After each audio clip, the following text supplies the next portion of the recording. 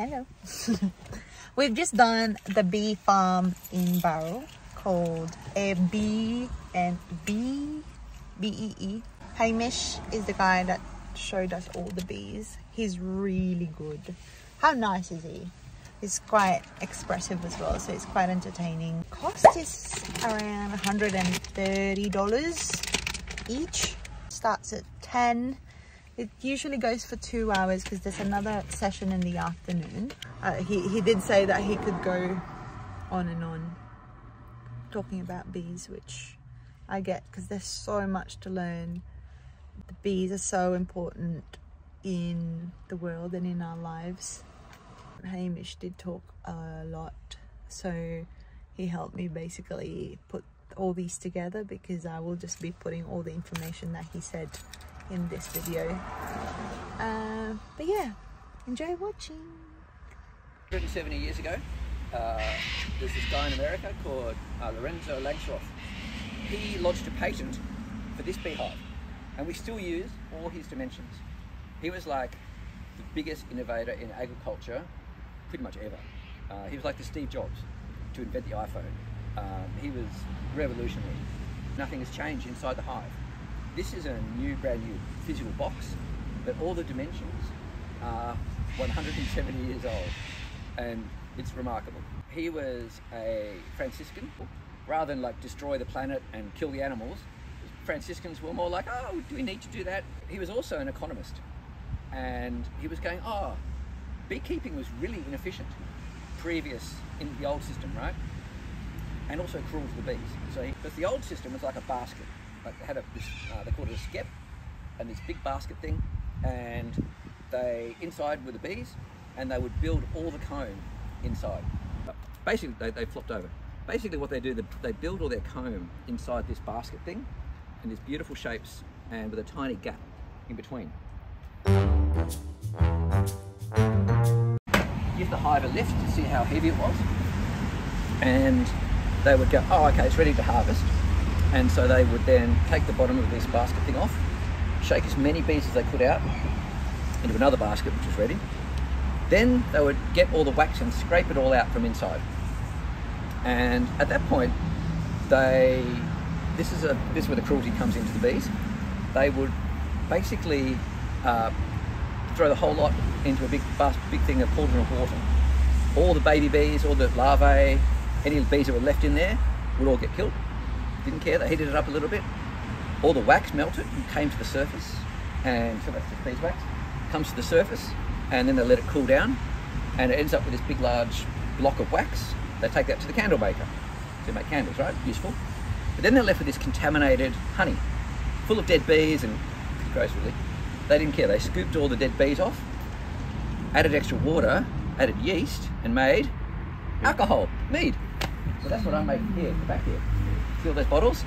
They're all different kinds of flavoured mead.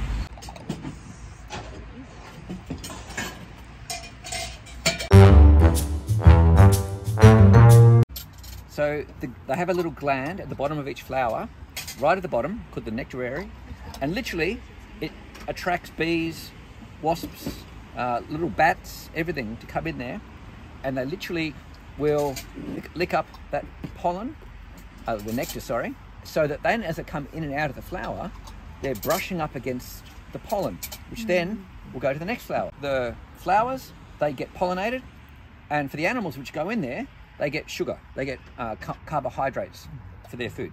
The other thing is bees also do collect pollen as well. Pollen, I mean, bees are an animal. They need complex carbohydrates, which are sugars, and they also need protein. We need protein in our diets. We can get it through tofu or meat or whatever. For bees, they get it through pollen. They don't order steaks, they have pollen. So, let's do life cycle. 60 days. The bees, from the time the egg is laid to the time the bee dies, is 60 days. And it's really simple. 20 days as an egg, larvae and pupae, so hatching. Then 20 days living inside the hive. Then another 20 days outside the hive, where they're a field bee. They come home every night. In that 40 days after they hatch, the female worker bees have more than 60 different roles that we've been able to identify. Some of them they'll do for 1 minute, some of them they'll do for 3 days. Remarkable. The male bees, every time we do some research, we keep thinking there's got to be more to them, but they only have one job. You've worked out what that is, yeah?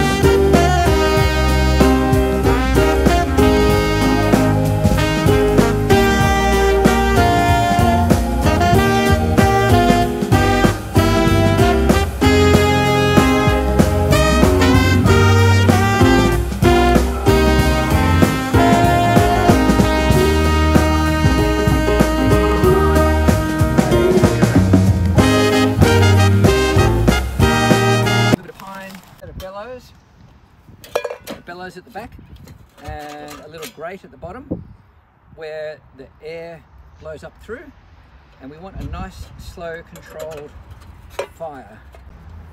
Oh, it worked. Hey, and we take our jazz cigarette, our fat joint, and we start, basically it's like a cigarette, right? It starts burning up from the bottom. They go for your face. Yeah. Because on a bear, they've worked out that they can't sting them through the fur, but they can get their mouth and their eyes and their nostrils, and so they'll always tend to go for your face to start with.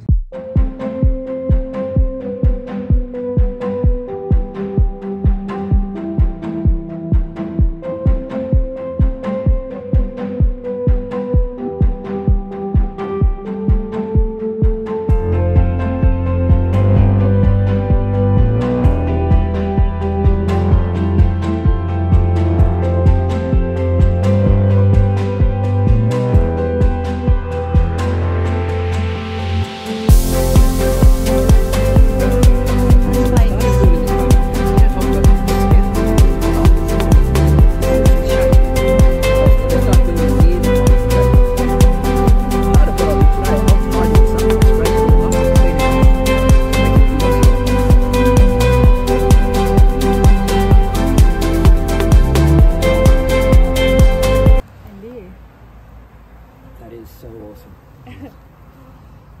So, that is all honey. That is all honey.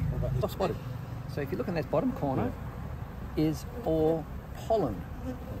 Pollen is their protein, and what they do, I told you before about the bee bread. So that is, see that stuff in the corner there? It's different, it's like a crunchy kind of stuff there. That is pollen. So what they've done is mixed it with some wild yeast and some nectar and kneaded it together and stored it at the bottom of those wax cells, and it's honey. So it's fermenting, breaking that cell wall down. So you can see physically they're larger. It doesn't hurt them, but it makes a different noise. Whoa. And that, what we can do is see a little bit better underneath now. Edges here.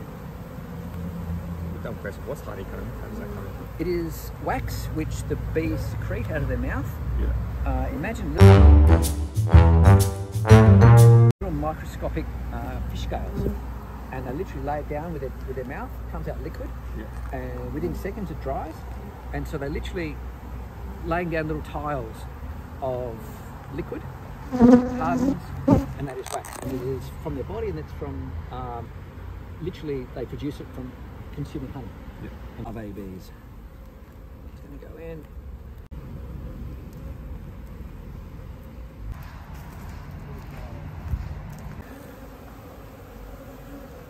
Just look through. Oh, we have to sing happy birthday. There's one hatching. Oh.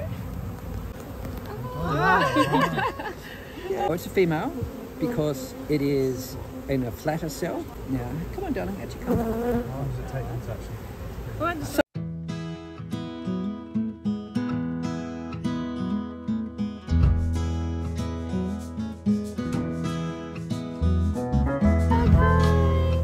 she's literally an adult bee now. And she's like, oh, I'm coming back. There is no juvenile phase. She is basically an adult bee now. She will pretty much get to work. Right away. She knows what to do. Oh, oi, yeah, get back to work. If your phone has a 50, like a very wide angle lens, I'm going to get you can put it right inside the hive like that.